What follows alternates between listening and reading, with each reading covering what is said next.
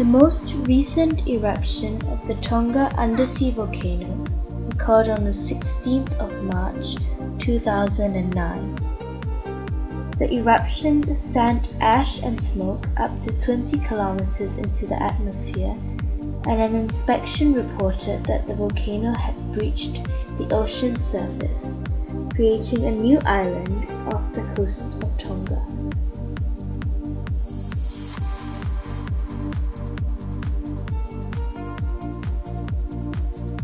The Tongan volcano had two vents, one on a small uninhabited island and another about 100 meters offshore.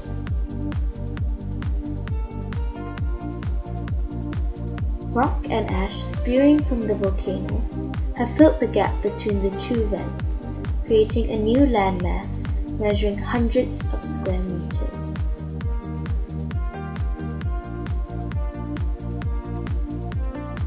The volcano is located in Tonga, officially the Kingdom of Tonga.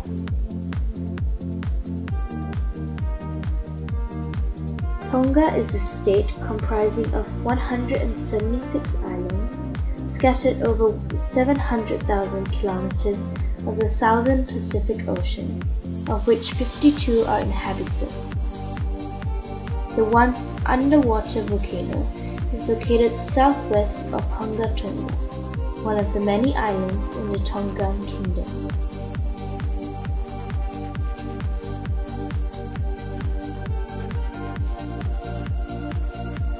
The Kingdom of Tonga is located on the Pacific Plate.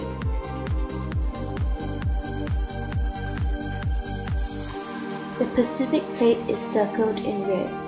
However, due to its location, its exact distance from the plate boundary remains unknown.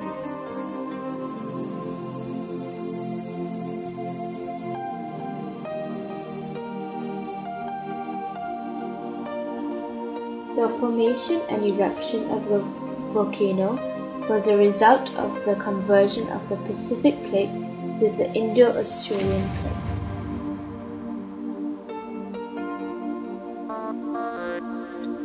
The Pacific Plate is then subducted by the Indo-Australian Plate, which pushes the Pacific Plate into the mantle, where it is melted into magma and gases.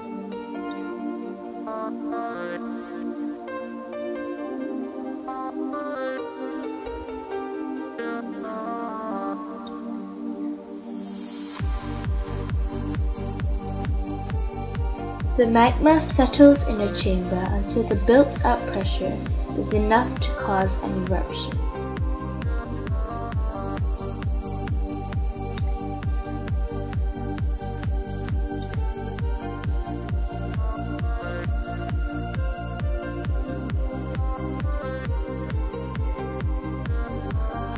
As a result of the volcanic eruption, airline flights into Tonga were delayed out of safety concerns caused by the volcanic ash, but flight schedules returned to normal shortly thereafter.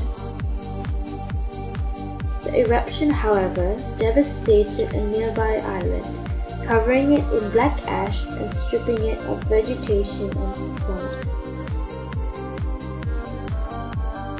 The sediment-laden water is referring to the ocean water filled with ash, smoke, and other volcanic debris. Tongan officials have expressed their concern that the eruption could significantly harm the country's fishing industry.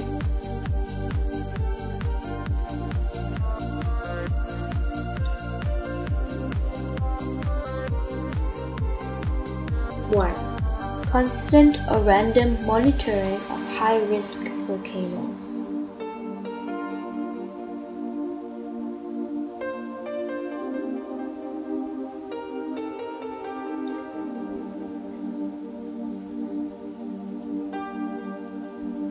Two.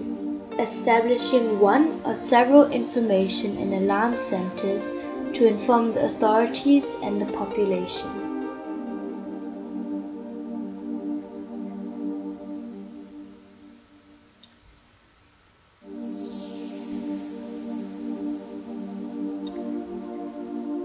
3. providing maps showing the danger zones of the volcano.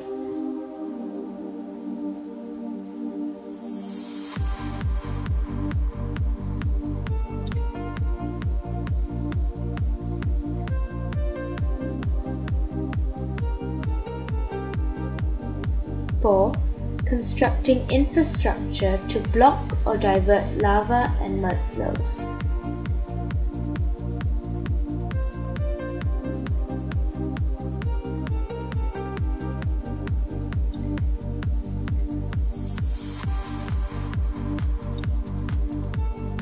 Five, planning the evacuation of populations at risk.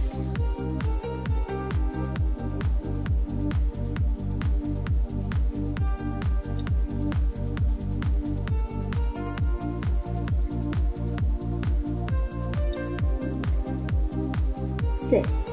Establishing well-equipped and trained disaster management and rescue teams.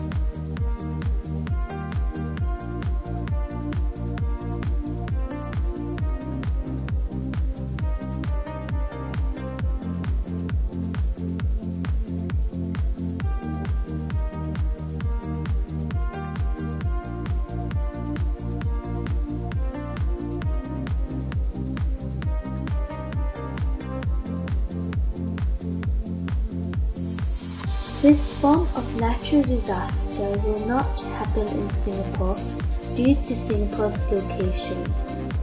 Volcanoes form and erupt near plate boundaries when plates converge or diverge. Singapore is located a distance away from the plate boundary and is therefore protected from almost all volcanic activity by her neighbouring country, Indonesia.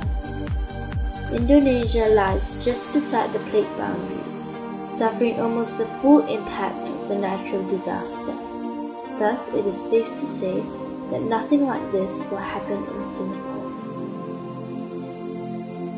However, although we know that this kind of disaster will not happen in Singapore, it is important to learn about the preventative measures that can be taken to prevent massive loss of lives. If I were part of the government, I would have an efficient alarm system set up to alert residents and authorities. I would also plan an evacuation system to evacuate residents to safety shelters and use effective preventative measures to help the people. Also, I would invest money in employing scientists to study the animals' predictive skill in foreseeing natural disaster so as to be better prepared for any coming earthquake, tsunami, or volcanic eruption.